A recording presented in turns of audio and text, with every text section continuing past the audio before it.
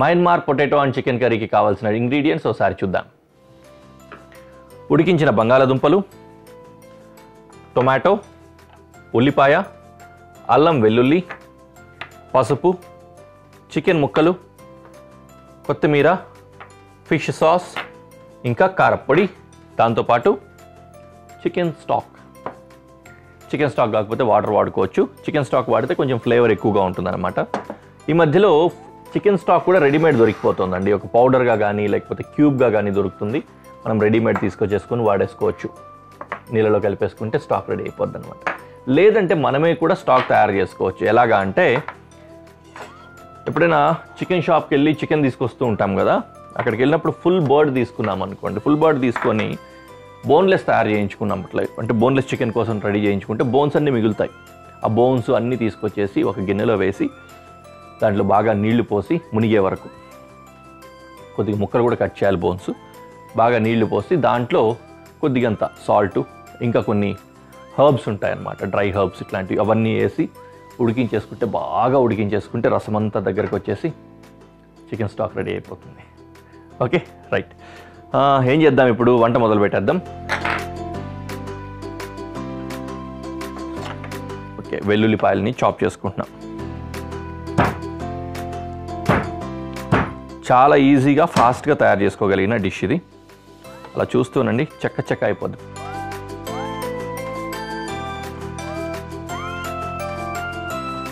Okay, వెల్లుల్లి chopping పూర్తి. పొయ్యి వెలిగించి పెనం పెట్టేసుకున్నాను. తదుపరి నూనె.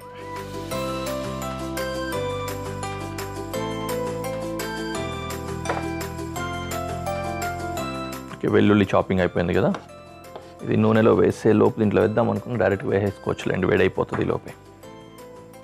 ఓకే, వెల్లుల్లి వేస్తున్నా. అలాగే జింజర్ చాప్ చేసి వేసుకుందాం.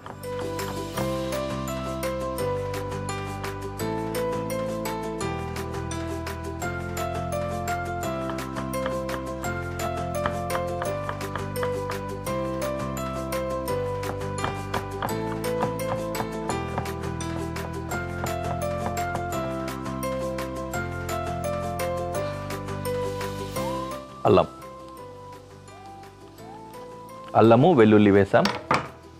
కొద్దిగా అలా తిప్పేసుకొని ఇప్పుడు చికెన్ వేసేస్తున్నాం. ఎందుకంటే చికెన్ కుక్ అవ్వడానికి టైం పడుతుంది కాబట్టి మొదట వేసేస్తున్నాను.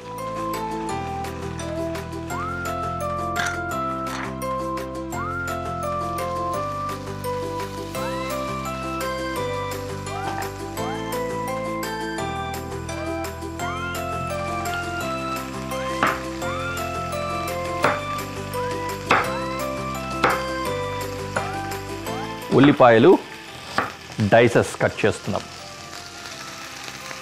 ఈ విధంగా 4 ముక్కల ఉల్లిపాయలాగా కట్ చేసుకొని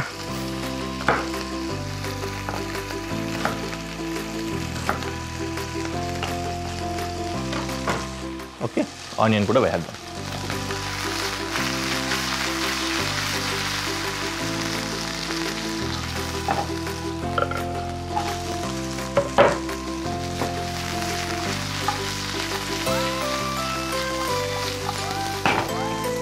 బంగాళదుంప ఆల్రెడీ ఉడికించి పెట్టుకున్నాం కాబట్టి కొద్దిగా ఆలస్యంగా వేస్తాను నేను. లేకపోతే బంగాళదుంప ఫస్ట్ వేసుకోవాలి, కొంచెం ఫ్రై అవుతుందన్నమాట.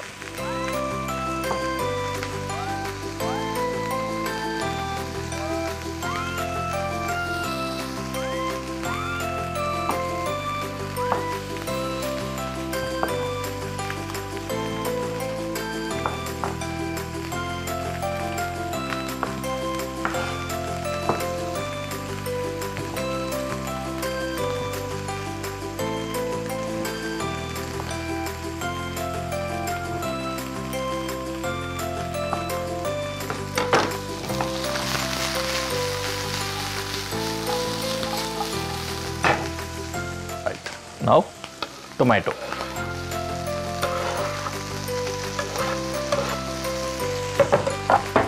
పసుపు కూడా ఆయిల్ టచ్ అయ్యేలాగా వేయండి. ఎప్పుడైనా ఆయిల్లో ఫ్రై అవ్వాలి.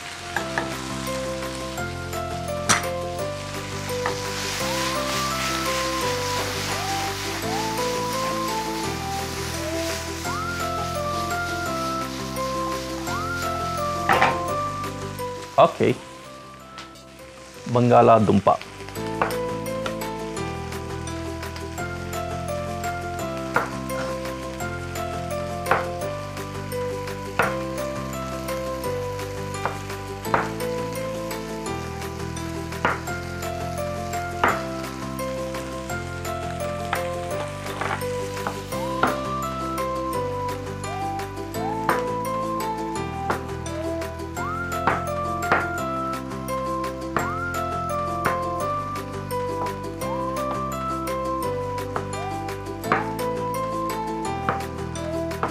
ఓకే, బంగాళాదుంపలు కూడా ఇందులో వేసేస్తాం.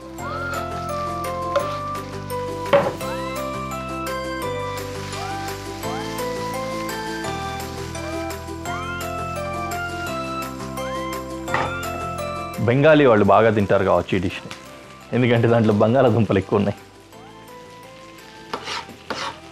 చాలామంది మీలో తెలిసిన వాళ్ళకి okay, it's not a joke or something, but yeah చెప్పేది ఫన్నీగా చెప్పినా కూడా బెంగాలీలు చాలా ఎక్కువ బంగాళాదుంప తింటారనమాట. ఏ డిష్ అయినా వాళ్ళు ఏం వండుకున్నా అందులో బంగాళాదుంప వేస్తారు. మన షోలో చాలాసార్లు చెప్పాను నేను, బట్ యా ఇప్పుడు అది ప్రస్తావన వచ్చింది కాబట్టి మళ్ళీ గుర్తు చేస్తాను.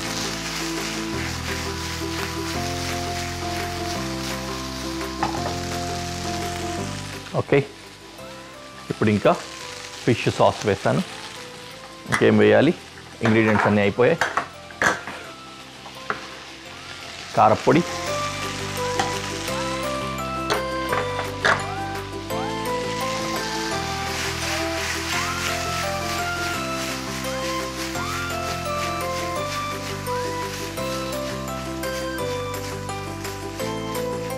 కొద్దిగా ఫ్రై అయితే నీట్గా ఉంటుంది అన్నమాట. కొద్దిగంత సాల్ట్, దీనికి సరిపడా వేసుకుంటే చాలు. స్టాక్లో సీజనింగ్ ఉంటుంది, ఆల్రెడీ సాల్ట్ ఉంటుంది దానికి సరిపడా, కాబట్టి దీనికి మాత్రమే సాల్ట్ వేసుకుందాం. ఓకే, మనకి సరిపడా ఫ్రై అయిపోయింది. ఇప్పుడు ఇంకా స్టాక్ యాడ్ చేస్తున్నాను.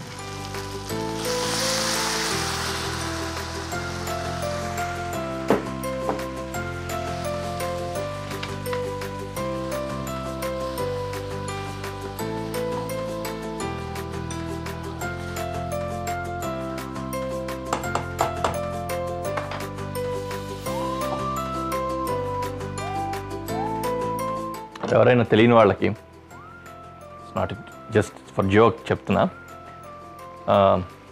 మా ఇంట్లో ఈరోజు కోడి కూర అని చెప్పి దీన్ని వడ్డించారనుకోండి, మొత్తం బంగాళాదుంపలు ఉన్నాయంట్రా అంటారు కదా.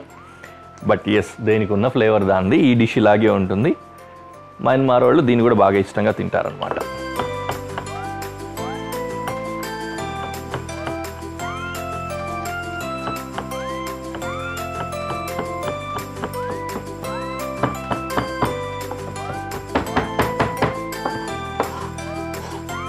రెడీ, కొత్తిమీర చాప్ చేసుకున్నాం. లాస్ట్లో అలా స్ప్రింకిల్ చేసి దించేసుకున్నాం. టడా, చక్కటి మయన్మార్ స్టైల్లో potato and chicken curry ready అయిపోయింది. Let's go for presentation.